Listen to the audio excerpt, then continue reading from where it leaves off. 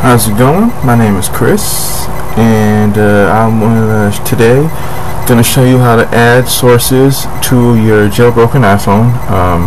Sources like if you already jailbroken your iPhone, you already know about cydia and what it can do.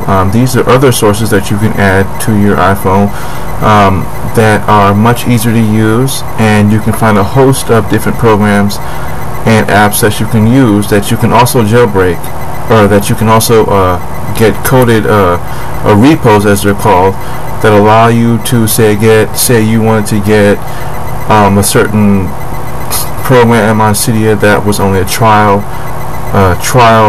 app.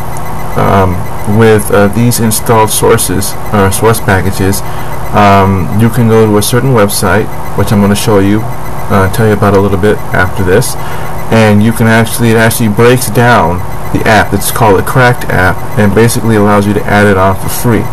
I have one such app on my iPhone. It's jailbroken. It is this app here. It is called mCleaner. As you can see, it's loading up now. You can get this app. It comes as a trial app. As you can see, it's a trial app, and basically what the cracked app version does is it allows you basically to break this app down, and you basically get it for free.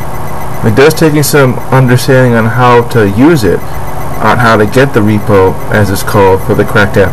Once you figure out how to use it, you can get just about any app that you want that's on cydia, basically for free. It's actually pretty cool. It took me a bit to figure out how to use it myself, but what you would need to install is something called the SSH, which basically allows you to connect to your iPhone over your wireless network. As you can see, I had to turn mine off because it's automatically on. It's this one right here.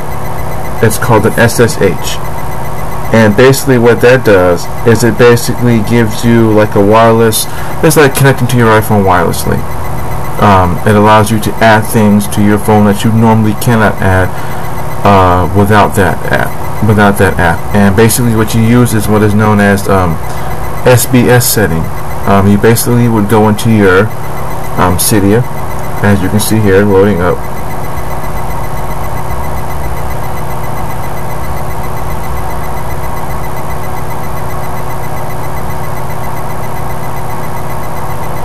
And it's uploading.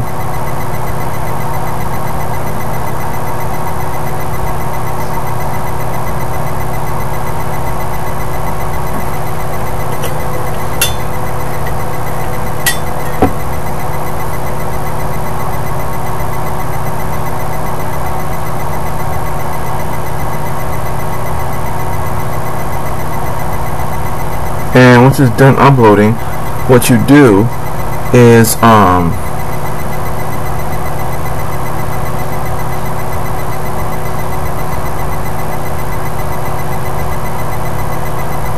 you're going to once it's done loading up, as you can see, you're going to go into your usually you can just type it in, just go into the search, and you can just type in the SBS setting for it, basically.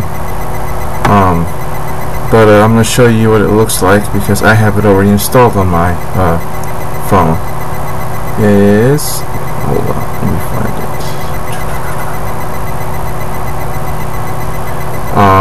The first top